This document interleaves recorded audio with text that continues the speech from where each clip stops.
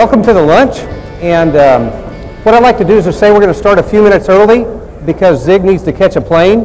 So we're going to go for about 15 minutes, and what I've done is collected some questions. Thank you for those of you that turned those questions in, and we'll just have some casual conversation.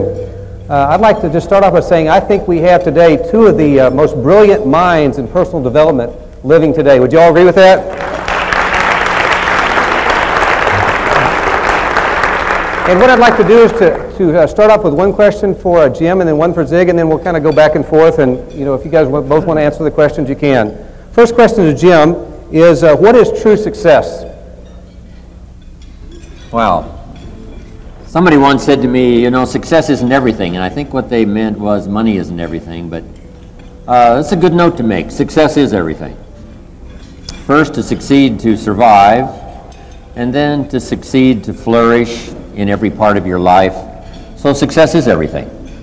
First, we must take the seasons and learn how to use them with the seed, the soil, the sunshine, and the rain to, sustain ourselves and our family. Then we must use the economy to succeed. We must use the community, whatever is around us. Gather up all the education we can in order to succeed. Good question to ask mature people. If you could do better, should you? And I think almost everybody would answer that question in the positive. If you could improve your health, shouldn't you do that? If you could learn more, shouldn't you do that? If you could earn more and share more, shouldn't you do that? And I think that's really what success is all about. It's not just a destination that's set for everybody to try to go for. It's like Zig said today, improving in every area of your life to see if you can't, with satisfaction at the end of the day, at the end of the week, at the end of the month, at the end of the year, say, I have made excellent progress this year for myself, my family, my business, my career, my health. And I think that kind of success everybody realizes is legitimate. It's something we should strive for. There's an interesting phrase in the Bible that says, strive for perfection. Not quite giving us the idea that we could reach it, but the key is in the striving. To be better today than yesterday, better this year than last year. Our speech, our language, our health, everything we can possibly think of. So, good. It is good to succeed. Thanks, Jim. How about this one for you, Zig? How do you know you have a good goal? How about that one? Well, a good goal, number one, is your goal. You don't let somebody else set it for you, as so often happens. Number two, you ask the question, how does this goal fit in with the rest of my game plan? Will this take me closer to or further from my major objective?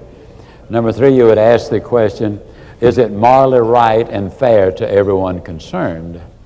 Then I always ask an additional question. I have a little acrostic, GOALS, and it simply says, godly objectives assure lasting success.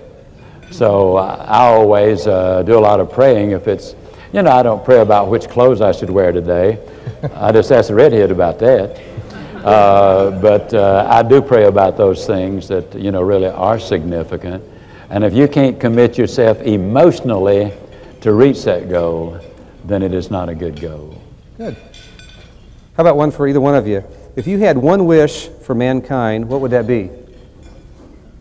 Either one of you want to take that one on?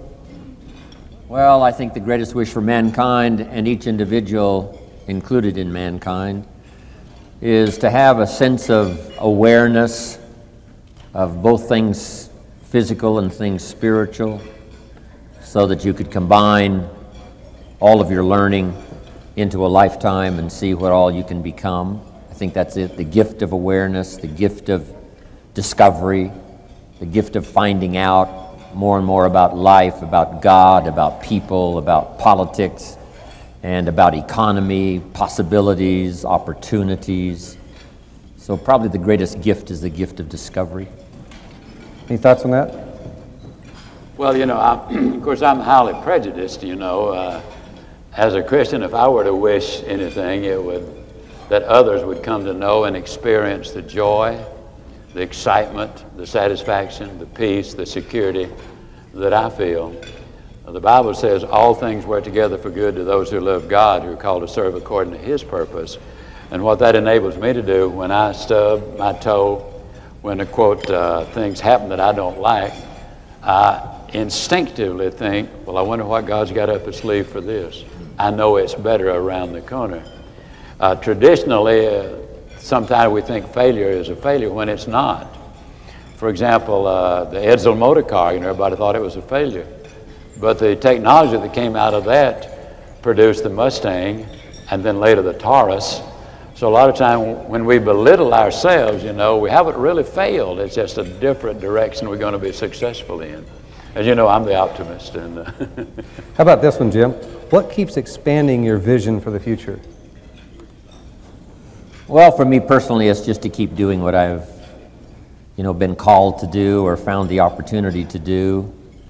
Both Zig Ziglar, Jim Rohn have this incredible, unbelievable opportunity from where we came from to where we are to spend a big share of our lives, touching somebody else's life, making a contribution, writing books, putting it on video, putting it on cassettes, CDs, whatever manner possible, because ideas can make such an incredible difference in someone's life. And then we have the unusual opportunity of having our name appear in someone's testimonial. And already today, someone says, Mr. Rohn, 5 years ago, 10 years ago, 30 years ago, I attended your seminar, sat in a class, talked to you personally, and here's what's happened to me, my family, my future, my health. And for Zig and I think that's almost overwhelming in terms of opportunity to make a contribution to somebody else's life. Investing life into life, you can't have a better experience than that. And for me, it's just hopefully it'll continue, forever and ever. My father lived to be 93, and so Zig, I'm going to try to sail right on by that to see if I can't have a good long life, sharing ideas, talking about things that matter with people who care. I got one for you, Zig, on kids. How about this one? What are the best ideas you have for raising kids today? Emphasis on today, okay? No, what's the best idea for raising kids? No question about it in my mind. Number one, you love them unconditionally. Number two, you start each day with them properly and end each day with them properly. By that I mean you awaken your children as you awakened your newborn babe, lovingly, kindly, gently, affectionately, talking to them every step of the way. And when the kids get older, we have a tendency to bang on the door and say, "Get up, time to go." But awaken them slowly and gently and say, "You're going to have a wonderful day. You're going to learn some things. I can't wait for this evening when you can tell me all the fun you had and what you learned today." Then at night, if bedtime is 9 o'clock, at 8 o'clock, you say, "Okay, 9 o'clock we go to bed. You need to put the dog out and bring the bicycle in, call Charlie about the assignment, get both drinks of water, take all 3 trips to the bathroom, because at 9 o'clock we go to bed." At 9 o'clock you cut the TV off, you lead them to the bedroom, and you spend a precious few moments with them. You bond with your child more the last few minutes than you have all day long. And if you start the day right and end the day right, time in between is going to be a lot better. You're demonstrating your love for them by giving them your time. I got a question for both of you. How about this one? If you had to live your life over, what's one thing that you would do differently? I want to think about that one for a minute. One thing you'd do differently, Jim. I'd try to learn a lot quicker than I did. I mean, some things came a little slow. I caught on to goal setting right away, but some things on personal development, giving up my blame list, really taking a look at myself, making all those changes. I would have hoped I could have accelerated a lot faster than I did. But then once you reach a certain place, as Zig knows, you finally start gaining momentum. And Zig talked about all those years, right, the struggling years, and then finally, when the breakthrough came, the momentum and the success after that would just come piling out, right? Things just started incredibly happening. So that's one thing I would change. I should have listened to my mother and my father earlier, sooner, and I think I could have had, about another 20 extra glorious years.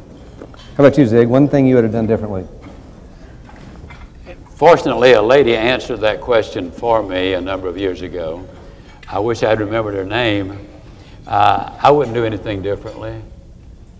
And because what she said was, if I changed anything, I might not be where I am. And I really like where I am. I'm more excited about my life than I've ever been in my life. Somebody asked me the other day, said, what keeps you going? And I said, the U.S. mail. They said, what? I said, I get the letters, I get the email, I get all of those things. And that's the reason I would not change anything. I love my relationship with my family. I love my profession, what I'm doing. I love to speak, I love to write, I love to do the research. I love to interchange with people. So no, I wouldn't change a thing.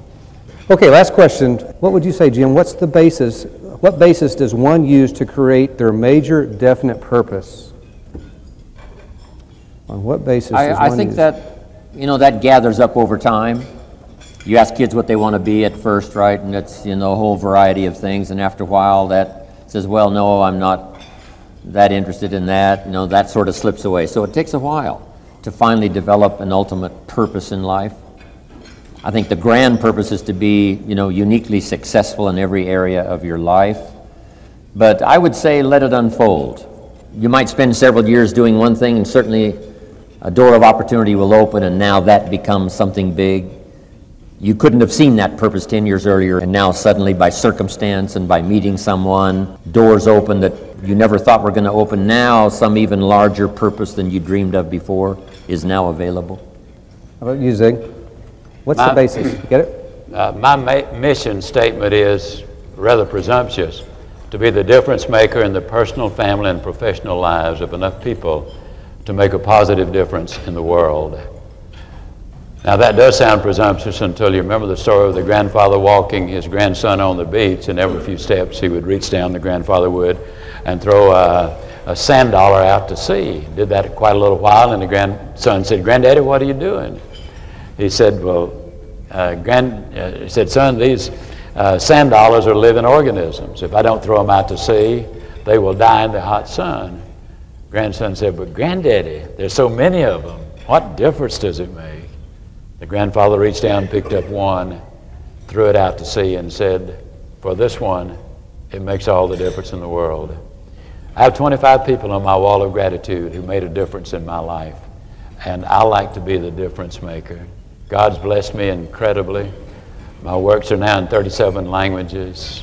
My tapes are all over the world. My books are all over the world, almost. And it's just an unbelievable thrill to be able to do what I'm doing. Mine is just to keep on studying, keep on learning, keep on trying to get better at what I do. Let's give these two gentlemen a round of applause. All right. Thank you. Two of the greatest. Two of the greatest. Two of the greatest.